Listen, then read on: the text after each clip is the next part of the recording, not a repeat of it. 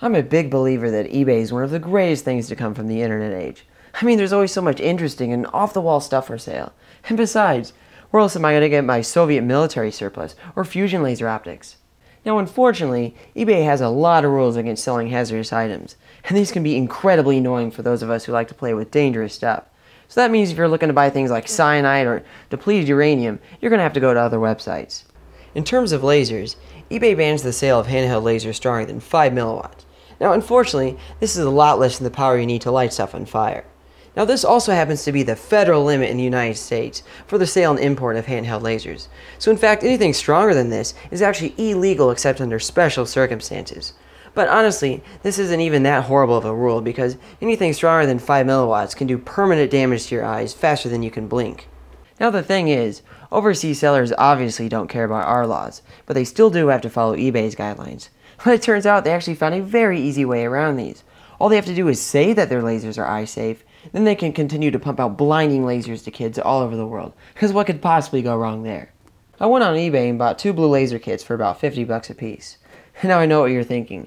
Why on earth would I show myself breaking federal law on video? Well, I didn't break the law. The listings explicitly stated that the power output was under 5 milliwatts. I paid money for 2 low-powered legal lasers and nothing else. And to top it off, I actually found US sellers for these kits. So in the event that they turn out overpowered, it shifts the blame to them because it's not illegal for me to just own a high-powered laser. Here I've opened up the boxes to see what's inside. Now the lasers themselves are different styles, but the kits are essentially identical. They come with some lithium-ion batteries, a charger, and some diffraction gratings. Now each set also comes with a pair of laser goggles, which is a good idea in theory, but you'd have to be a total idiot to trust these things to protect your eyes. Now before I fire these up, I'm going to put on my own goggles from a legit source because I don't know about you guys, but I certainly value my eyeballs a lot more than whoever found the cheapest way to put together these kits. Now personally, I like goggles from Survival Lasers. And no, I'm not getting paid to say that. I just simply like their stuff. In fact, I'll never accept payment to promote any sort of laser safety gear. Now that being said, sponsors are a great way to fund all my crazy ideas and projects. And I want to give a big thank you to War Robots for sponsoring this video.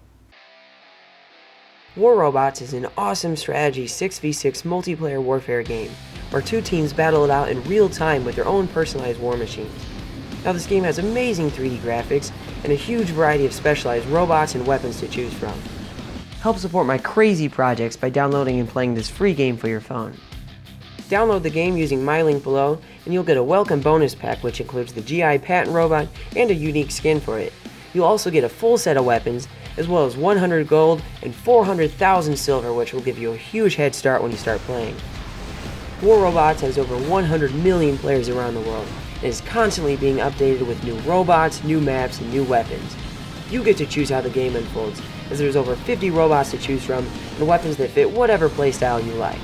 The developers are even working on a huge new update where you'll be in charge of a whole squad of pilots with over 20 different characters to choose from. So what do you say? Let's play. Alright, let's jam in some batteries and see just how eye safe these things really are. And here we go. What the? Why won't it work? So it turns out the switch on this thing is complete and utter garbage. But this thing seems to work alright.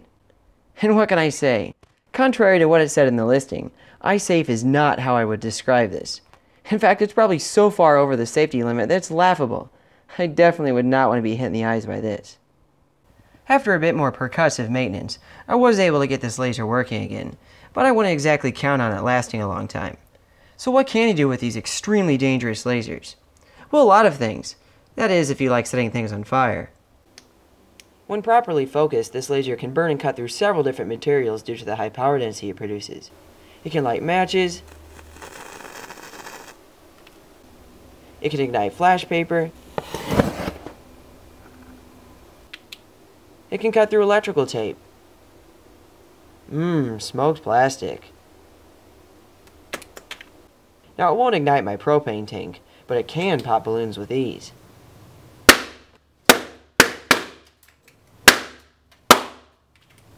That was pretty fun. They can also burn your frickin' eyes out with ease. Nowadays, a lot of people get eye injuries from lasers that turned out way stronger than advertised. In fact, we should measure just how strong these lasers really are. Here I have this really nice Pronto laser power meter by Gentech EO.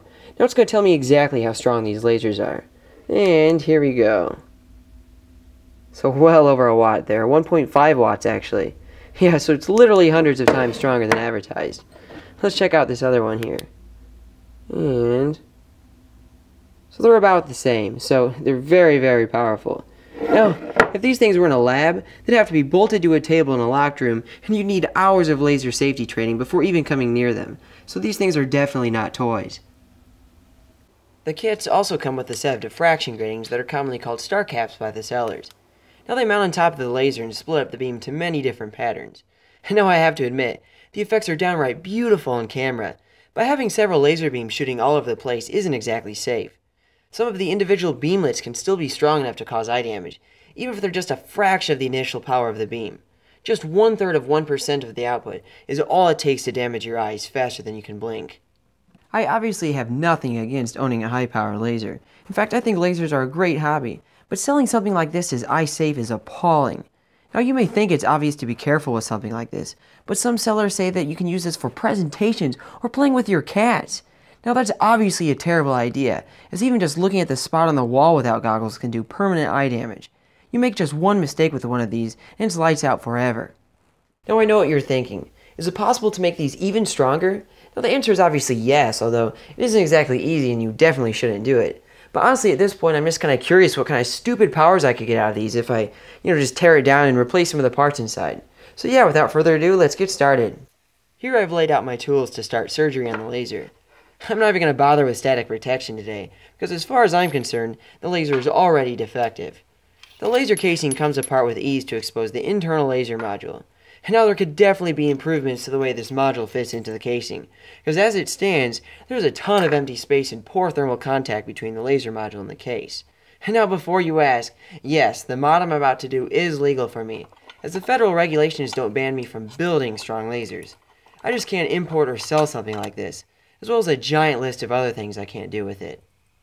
The most power-limiting component in this device is definitely the laser diode. Now I could just try driving it way harder, but really this wouldn't give me that much of a power boost, and would probably just fry the laser diode. So I decided to replace the stock laser diode with this much stronger one. And now the stock one is really jammed in there, and since I'm not exactly feeling very patient today, I think I'm just going to knock it out of there. And now I gotta admit, I definitely feel guilty taking a hammer to Nobel Prize winning technology. Although I actually think I removed it intact, but I already have hundreds of similar laser diodes in hand, so it wouldn't exactly be devastating if I broke it. I've mounted the new laser diode by press fitting it in a copper heatsink and attaching some leads. Now I really wish I would have known about silicone wire when I first started messing with electronics, because it's just so easy to work with, and it bends instead of shearing off connections when it's twisted. Now here I've had to drill out the host a bit to fit the new heatsink. Then I added a case wire to bring power through the host itself to the laser. The puny driver in this thing isn't nearly strong enough to power the new beast, so I've stripped off all the components to use as a mount for a commercial buck driver. And now the driver fits on nicely, but unfortunately the anodizing on the host threads prevents the casing from conducting the way I had intended. But luckily just drilling a hole in the laser module and then directly soldering the case lead here is a really easy fix. The laser just screws back together at this point. Now I'm not exactly sure how the switch is going to hold up to the higher current demands, but I'm just going to cross my fingers and hope it doesn't explode. And now if I wasn't a lazy piece of garbage, I would have just used a MOSFET to handle the power switching here. Now I guess the last thing to do is swap out the batteries, as these cheap stock lithium ions will not cut the current demands of the new setup. Alright, let's see if this thing even works. But first I'm going to fire up this one for reference. Okay, so it's still strong. Now how about this one? Oh wow, that's way stronger. In fact, can you hear that? Little pieces of the desk are exploding off when the laser hits.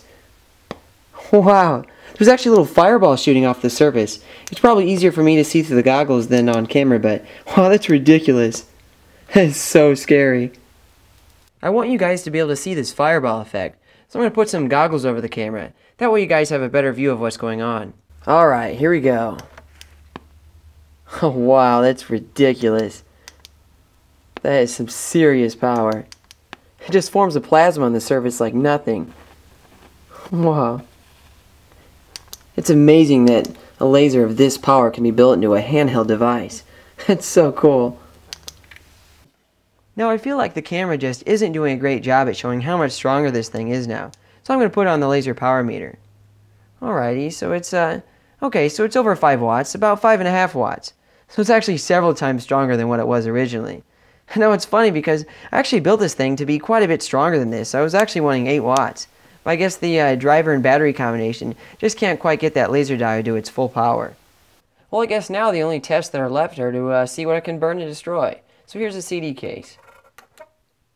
Oh wow, that's so fast. My goodness. It cuts right through it like butter. Let's see how fast it'll cut holes through cardboard. Or light it on fire, that works too. Let's try it against a plastic cup. Oh wow, keeps lighting on fire. Okay, this is awesome.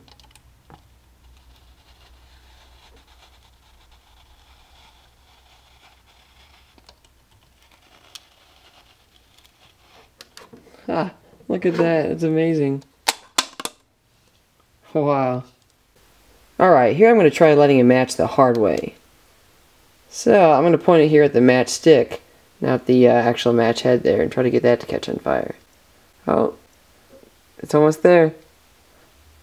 And, oh, there it goes. Cool. Alright, let's give tape another go. Wow, slices right through that. That's amazing. I wonder if it's going to cut soldering wire. I'm definitely going to get behind my camera's viewfinder for this one. And we'll do it.